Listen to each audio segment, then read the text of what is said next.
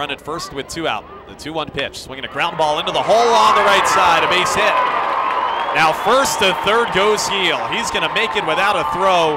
It's a single by Ramon Flores.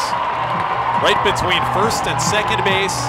They are on the corners with 2 out in the bottom of the 7th. Ramos set above his chest. Here comes the 1-0 pitch. Swinging a ground ball. It hit the pitcher. It kicks high up into the air. Ramos can't grab it.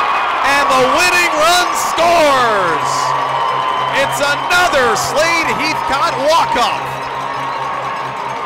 Infield single wins it in the bottom of the 7th. Thunder take game 1, 3-2. A ground ball smoked off the pitcher's glove.